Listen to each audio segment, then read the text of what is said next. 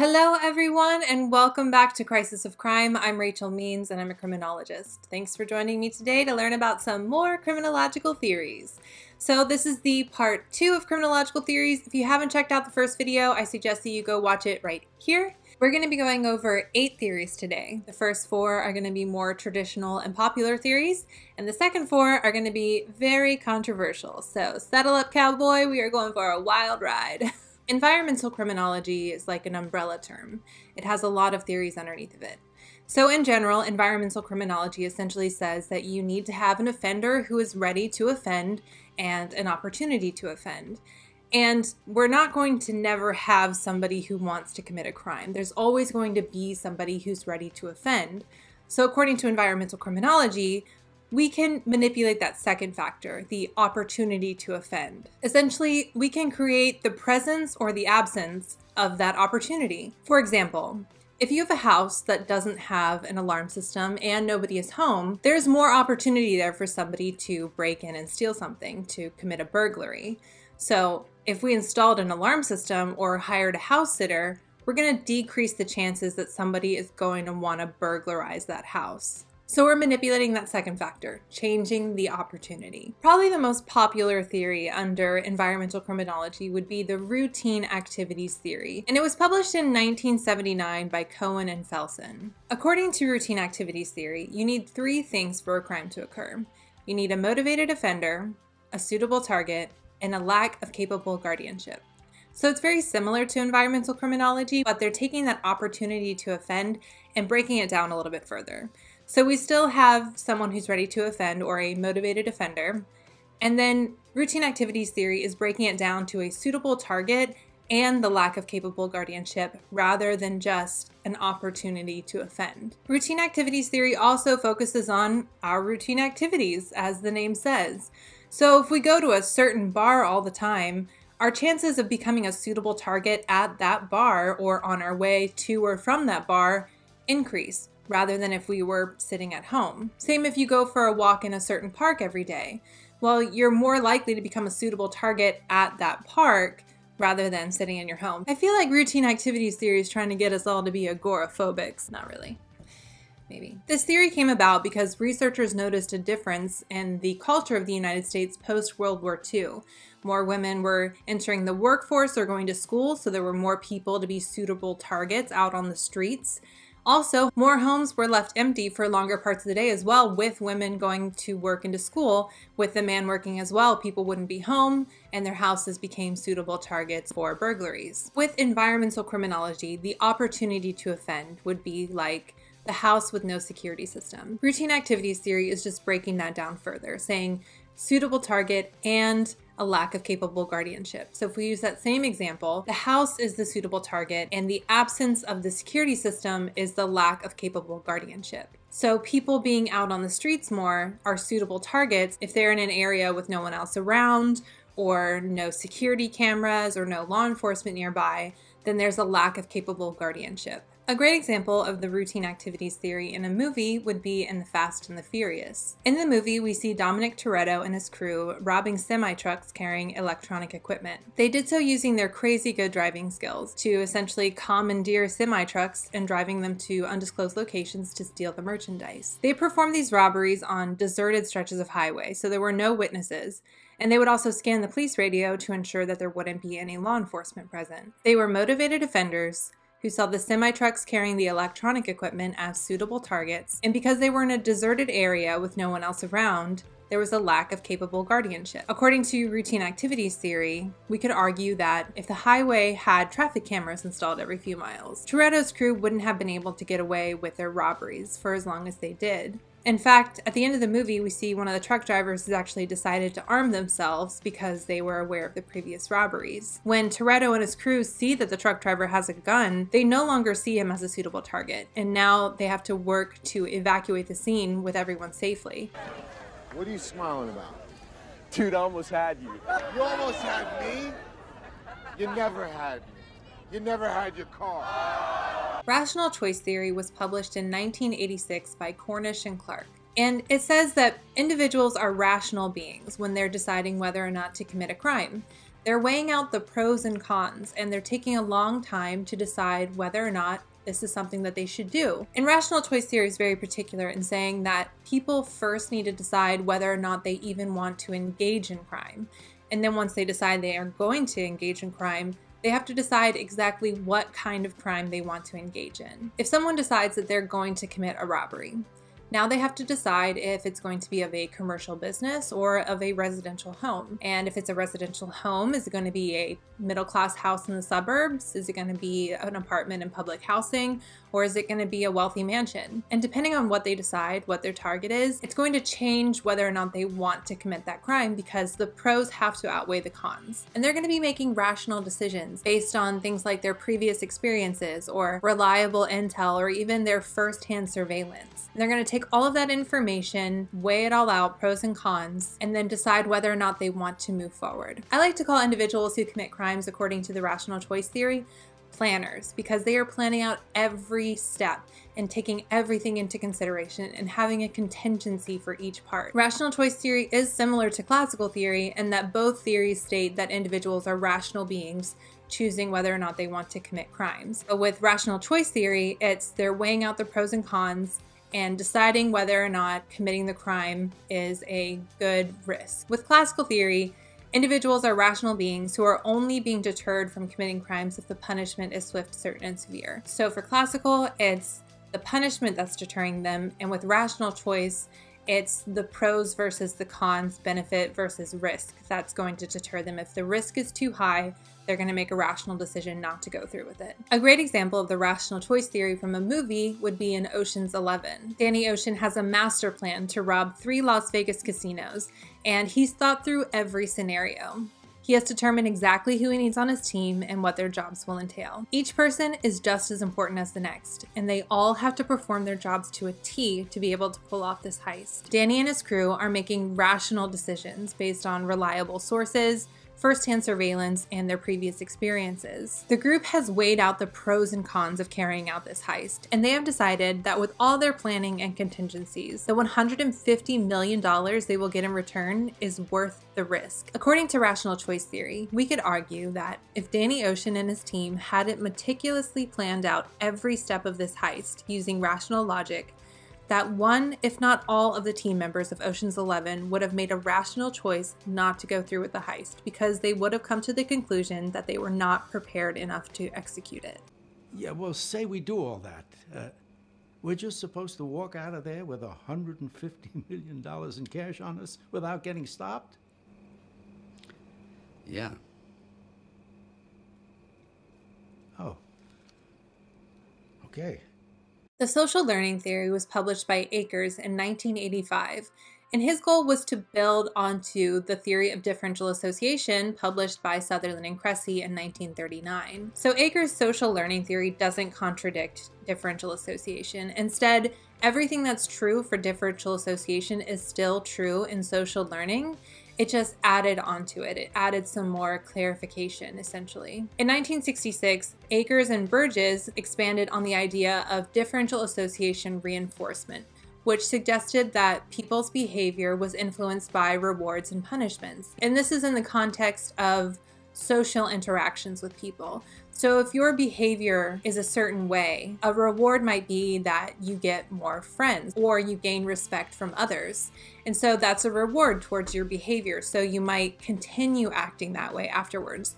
Or you might act a certain way and then people react badly to it. So that's going to be a punishment. If people start to pull away from you or they lose respect for you, then it's going to make you not want to behave that way in the future. So Akers continued on with the social learning theory in 1985, expanding on it even further, saying that when we interact with people, it's really an exchange of meanings and symbols, and that this meaning and symbols can influence our morals. So we might start out feeling like crime is bad, you should never commit any crimes no matter what it is, and then we start hanging out with people and our morals start to change just a little bit. So some crimes might be acceptable while others are still immoral. It could be a teenager who starts hanging out with a group of friends and their friends like to drink. So they start to see underage drinking as okay. okay, even though it's illegal, but they may still think that smoking marijuana, which is illegal in their state, is immoral. A great example of the social learning theory from a movie would be in Pirates of the Caribbean, The Curse of the Black Pearl. We meet Will Turner, who is an honest and hardworking blacksmith, and he is in love with Elizabeth Swann, the wealthy daughter of the governor. Will was found lost at sea when he was a boy, and it was rumored that he was the son of a pirate. Elizabeth had always had a fascination with pirates and being out on the open sea. When the town is attacked by Captain Barbossa and his pirates, Elizabeth goes on board the Black Pearl to try to negotiate with him, being kidnapped in the process. Will teams up with Captain Jack Sparrow,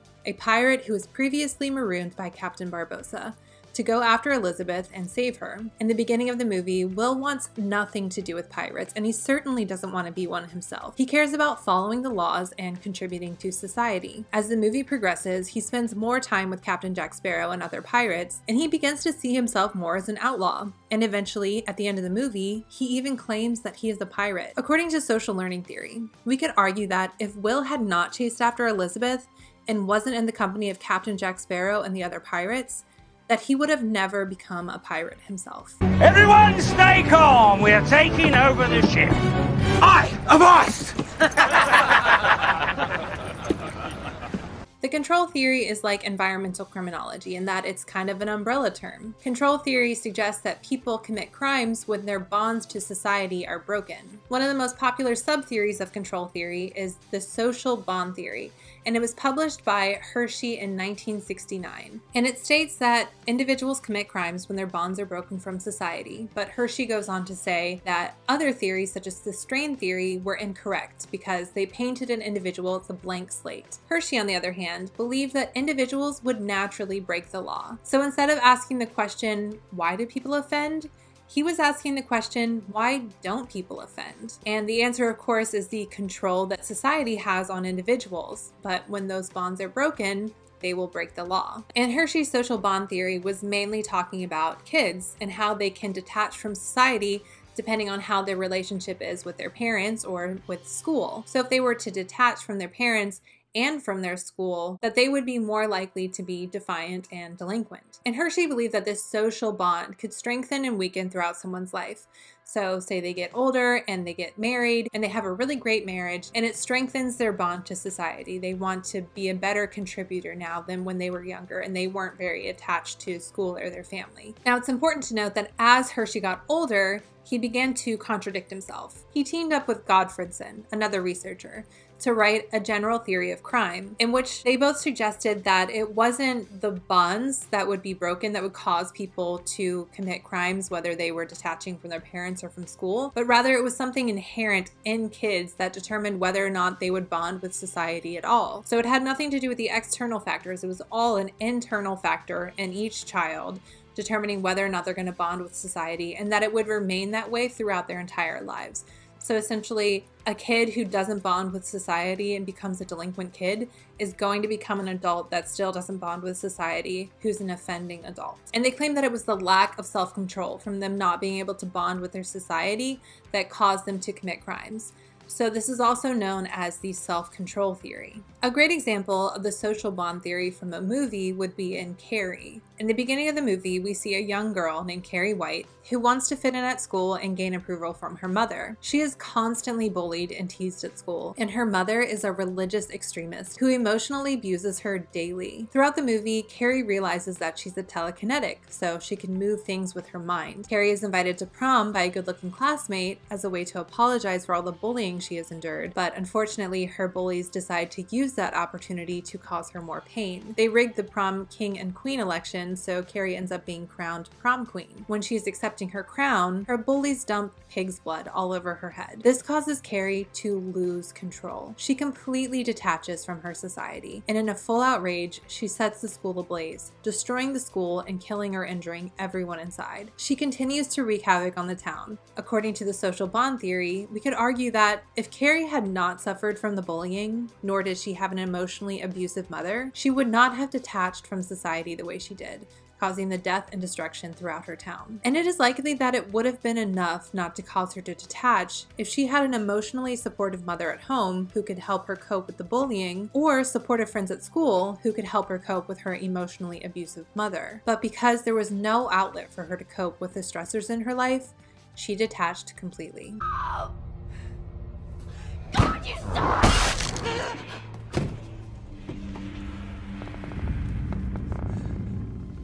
So that's it for our traditional and popular theories. So now we're going to move on to our controversial theories. So get ready, because things are about to get weird. For our first controversial theory, we're going to talk about the modern evolutionary theory. And it suggests that there are certain traits within our society that are there because they were favorable to natural selection.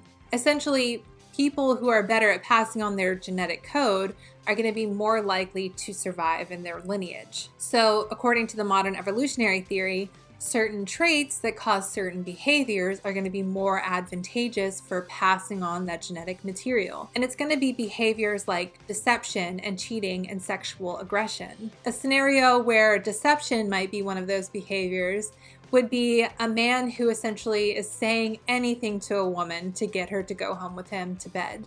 Because even if consciously he's not thinking, I want to get this woman pregnant, on a primal level with his traits, he has this desire to bed women to increase his chances to pass on his genetic code. Cheating is one of those behaviors because even if a man is in a committed relationship, they might feel like they need to see people on the side to increase their chances of continuing their lineage. So he might be able to have one baby every 2 years with the woman he's with, but if he has this drive to continue procreating, he might cheat and get another woman pregnant on the side. And the last one, sexual aggression, which of course is the most controversial one, is suggesting that rape might be advantageous for natural selection because men who rape are increasing their chances of continuing their lineage. So according to modern evolutionary theory, it's suggesting that men who commit rape are doing it not because of what other theories suggest, which is like a power thing. They're suggesting it's because they are trying to continue their lineage. On a subconscious primal level, men who commit rape have these behaviors, these inherent traits that are pushing them to try to continue their lineage. In modern evolutionary theory suggests that it doesn't always have to be about sex and finding a partner. It can also be child abuse, neglect, and infanticide, or killing of an infant. And that's because parents might be pushing for their most viable offspring to continue on their lineage. So according to the modern evolutionary theory, this is why large families tend to have higher chances of child abuse and neglect, because parents are choosing which one of their children is going to be most likely to succeed and continue on their lineage, aka they're more likely to continue reproducing. A great example of the modern evolutionary theory in a movie would be in 300. We see King Leonidas and the Spartans as a strong and powerful faction. Everyone is beautiful, strong, and in perfect health. They are able to achieve this because they are attempting to achieve genetic superiority through infanticide. Each baby that is born in Sparta is inspected for any physical or mental deformities. If they are found to have one, they are killed. As the boys in the community get older, they endure intensive physical testing to become men and warriors. We see a flashback of King Leonidas' life when he is sent out to fight a wolf. If he survives and comes home, then he can become a man.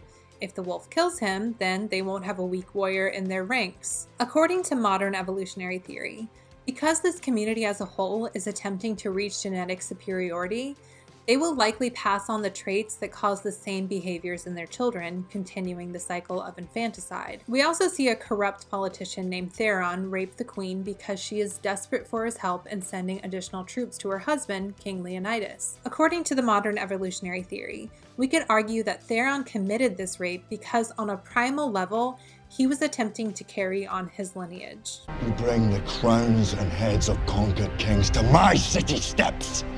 You insult my queen. You threaten my people with slavery and death. This is Sparta! Such a controversial theory.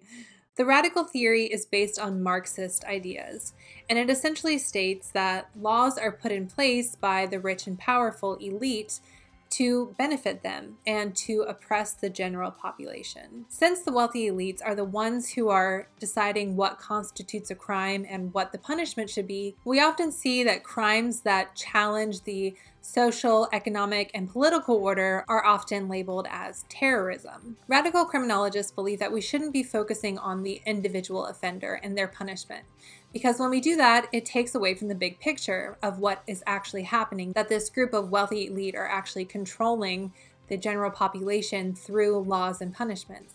So when we focus on the individual person and their punishment, then it's taking the blame away from the wealthy elite. It's putting our focus elsewhere. So radical criminologists believe that other non-radical criminologists and people in the general public who are focusing on the individual offender are essentially letting the wealthy elite get away with their puppeteering because they fear retribution. Additionally, radical criminologists also believe that the entire American institution has been built on the systematic oppression of minorities, specifically Black or African American people. And that's why we still see oppression, segregation, and discrimination against Black or African American people in our society today. A great example of radical criminology from a movie would be in The Hunger Games. In the movie, we see the continent of Pan Am broken into 13 districts in the capital. Those who reside in the capital are the wealthy elites, and they want for nothing. The capital controls all of the districts. The Hunger Games is an annual event where 2 individuals from each district are placed in an arena where they must fight to the death. And this is a form of entertainment for those who reside in the capital. Essentially, those who are living in the districts are considered less than human by those living in the capital. They use their lives as a form of entertainment. The capital has also placed peacekeepers in every district who are there to enforce the law and punish those who break it. The laws in each district are there to oppress the people and to benefit the wealthy elite living in the capital. So if people in the districts break the law, it's punished not because it's wrong, but because it goes against the powerful elite, and they won't allow that to happen because they refuse to show weakness. And that's also why crimes such as retaliation and rioting are punished much more severely than something like a theft would be. Welcome, welcome, welcome. Happy Hunger Games, and may the odds be ever in your favor. A sub-theory of the radical theory is the radical theory of feminist criminology, and it puts the patriarchy at the center of the theory. Essentially, women commit crimes because they are oppressed by a patriarchal society. According to the radical theory of feminist criminology, we can see that we live in a patriarchal society because many US laws promote female gender roles and control what a woman can and cannot do with her own body. We also see gender inequality in sentencing for women. Lastly, the radical theory of feminist criminology points out that the patriarchy is conducive to the physical and sexual abuse of women. And studies show that the majority of women offenders and delinquent girls have experienced some form of physical or sexual abuse during their lifetime. If you want to learn more about the feminist theories of criminology, I suggest you check out my previous podcast titled Gender, Crime, and the Problem of Prostitution. You can find that in a link above. A great example of the radical theory of feminist criminology from a movie would be in Thelma and Louise. Thelma and Louise are 2 close friends living in Arkansas. They head out for a weekend vacation in the mountains, and on the way, they stop at a tavern for a night of drinking and dancing. Thelma dances with a man who walks her outside and proceeds to try to rape her. Louise finds them, pulling a gun on the man, stopping him in the act, and shoots him dead. Now Thelma and Louise are on the run from the police. Throughout the timeline of the movie, we see Thelma and Louise becoming more relaxed and not fitting into traditional female gender roles. They become outlaws, they rob a convenience store and blow up a semi-truck. The defining event that set these women on a path of crime was the man who attempted to rape Thelma. According to the radical theory of feminist criminology, we could argue that if that man had not tried to dominate and oppress Thelma by trying to rape her, that these women would have never fallen into a life of crime. Something's like crossed over in me, and I can't go back. I mean, I just couldn't live. I know. I love that movie so much. They're so badass. Our last controversial theory for the day is the theory of African American offending, and it was published in 2011 by Univer and Gabadon. According to the theory of African American offending, Parents of Black or African American children must prepare their kids to live in a society that's going to systematically oppress them. And they need to do this by racially socializing them.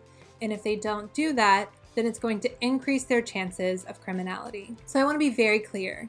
This is not a theory suggesting that Black people commit crimes more than any other race. It's saying that Black or African American children need to learn how to cope with the society that they live in, the society that's oppressing them because of the color of their skin. So it's not saying Black people commit more crimes than other races. I cannot emphasize that enough, and I don't want that to be anybody's takeaway. I also just want to say on a side note that it is not lost on me that I am in fact a white woman talking about the theory of African American offending, but since this is a channel about education on criminology and we're talking about crime theories, I think that it's important to talk about. The theory of African American offending suggests that every Black or African American person is going to have a similar worldview, and that at some point in their lives, they will be discriminated against because of the color of their skin. According to this theory, parents of Black or African American children must racially socialize their children by teaching them three things: how to interact with other Black people, how to interact with other races, and how to cope with their minority status. So if they're unable to do those three things, to teach their children those three things, then there's three possible outcomes according to this theory. In the first scenario, if parents don't racially socialize their children at all, then the kids are going to be blindsided when they realize that society is oppressing them because of the color of their skin, and they won't know how to deal with it. And it may cause behaviors that have potentially harmful consequences, such as anger, hostility, defiance, depression, and weak social bonds. And as we talked about previously, if you have weak social bonds with society, if that bond breaks, then you're more likely to commit crimes. And then the other behaviors, such as defiance, hostility, and anger, may lead someone to have less self-control. As we've also talked about, if you have less self-control, you're more likely to commit a crime. The second scenario would be if parents racially socialize their children, but they teach them to mistrust white institutions and white people. So a white institution would be something like the government or the criminal justice system. So if Black or African American children are growing up not trusting the institutions around them, then according to this theory, they're more likely to take racial discrimination on a personal level, as a personal attack against them, and that's going to, in turn, lower their self-control. And as we've talked about, that does increase your chances for offending. In the last scenario, if parents racially socialize their children, but they don't give them any coping mechanisms to deal with the society that oppresses them, then they may be more vulnerable to falling into the stigma society places on them. So if a stigma in society about Black or African American people is something negative that leads to crime, then that person who was racially socialized but has no way to cope with it might believe that stigma and succumb to it. So naturally that increases their risk for offending. So much like the radical theory of feminist criminology, oppression is leading to criminality. But in this case specifically with Black or African American people, it's saying if they're not racially socialized by their parents, that it's going to increase their risk of criminality. A great example of the theory of African American offending in a movie would be from Boys in the Hood. We are introduced to a young group of boys who are all friends. The main character is Trey Styles, a young boy who is going to live with his father after getting into some trouble at school. His dad wants to help him become a man by having him do chores, and he teaches him some wise rules about being a good leader, such as always looking someone in the eye because it'll make them respect you more. Two of Trey's best friends are a pair of brothers, Ricky and Darren, or Doughboy. Their mother, Mrs. Baker, tells Doughboy that he isn't ever going to amount to anything, and he's lazy. It's clear that she isn't an outlet for him to cope with the world he lives in as a young African American boy. We see Doughboy getting into trouble for stealing when he's young, and he's in and out of juvenile detention for the rest of his youth. When he grows up, we see that he still has a tendency to offend. According to the theory of African American offending, we could argue that if Mrs. Baker had been there as an outlet for Doughboy, for him to cope with his reality of living in a world that oppresses him, he would have not been a delinquent boy who grew up to be an adult offender. Ricky, on the other hand, Doughboy's brother, is praised by their mother. Ricky is a tall, handsome, and smart young man with dreams of getting a scholarship to play football at a university. His mother supports him throughout his entire childhood to chase his dreams. This falls more under the modern evolutionary theory. We could say that Mrs. Baker was more invested in Ricky because subconsciously, she thought he was a better offspring to carry on her lineage. Turned on the TV this morning. Had to get on about living in a violent world. Showed all these foreign places. Foreigners living on. Started thinking, man. Either they don't know, don't show, or don't care about what's going on in the hood. Alright folks, so that's all the theories for today. Let me know what you think in the comments below, or you can find me on Twitter at Crisis of Crime. Be sure to check out my website at crisisofcrime.com. If you're enjoying the YouTube channel and the podcast, please consider supporting Crisis of Crime through Patreon. Don't forget to like, share, and subscribe, and I'll see y'all next time.